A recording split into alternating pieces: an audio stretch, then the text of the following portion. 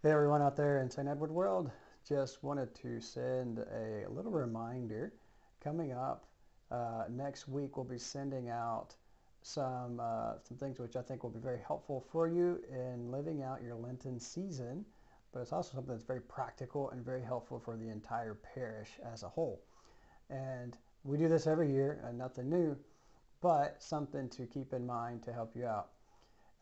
This coming week, we'll be sending out our stewardship renewal forms and and our Lenten observances of prayer, fasting, and almsgiving. It all ties right in, right?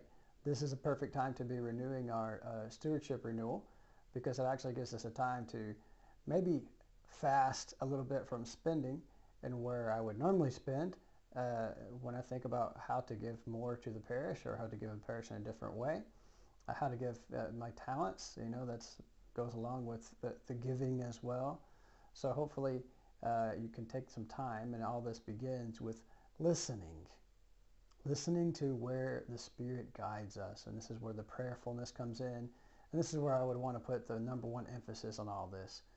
Prayerfulness in the way that we fill out our stewardship forms makes our stewardship forms truly a Lenten practice, which then makes an effect on our entire year as well.